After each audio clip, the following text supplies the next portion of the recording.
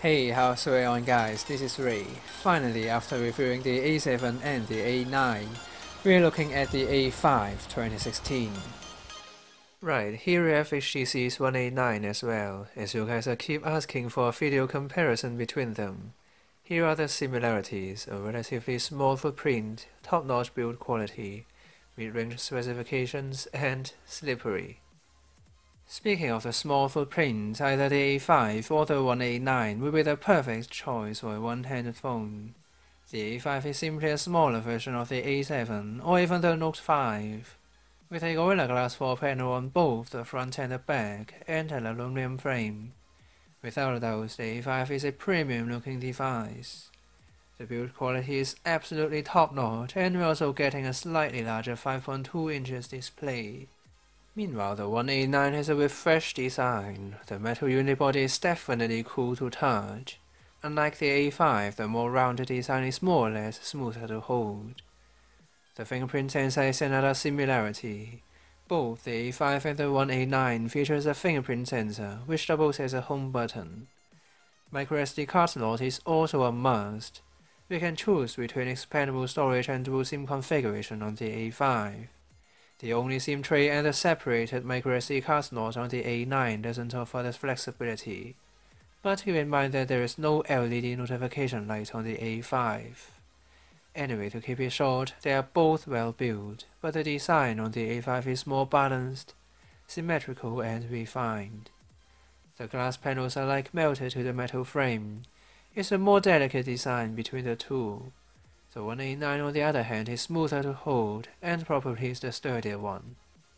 However, with the Snapdragon 615 chip inside the A5 and the refreshed 617 on the One A9, raw performance is not comparable to the flagship offers.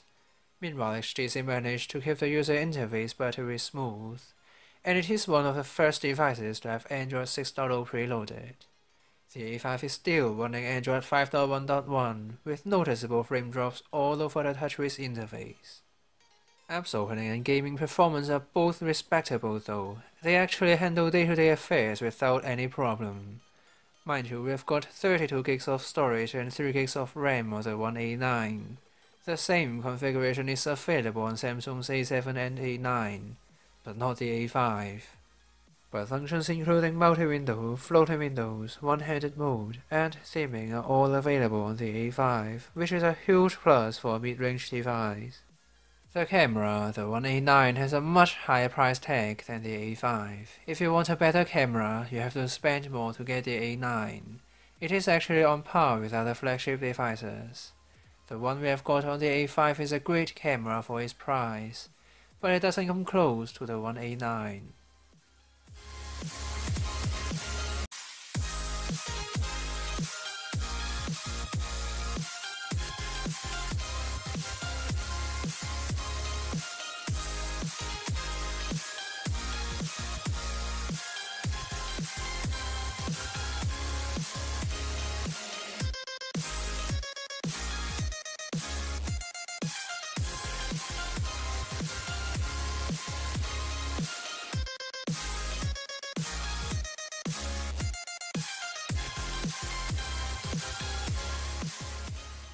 The display on the Galaxy A5, however, is truly amazing. Yes, it is 1080p just like the One A9.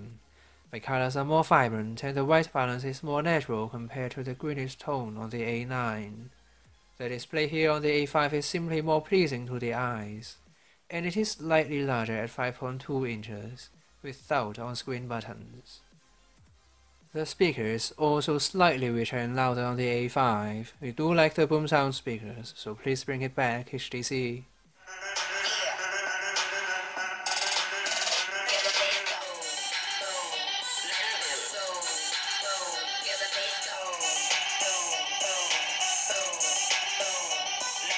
Last but certainly not least, the battery life. The A5 packs a significantly larger 29 mAh battery, and it supports Quick Charge 2.0.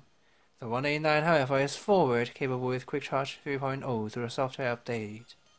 All in all, they are both one of the best one-handed mid to high-end offers. The A5 is the more delicate, premium-looking and flagship-like device, with a better display, speaker and battery life, while the One A9 offers top-tier camera experience and a smoother experience. Which would be your choice? Comment below. So it's the end of this video. Like this if you like this, and don't forget to subscribe. Once again, this is Ray. See you next time.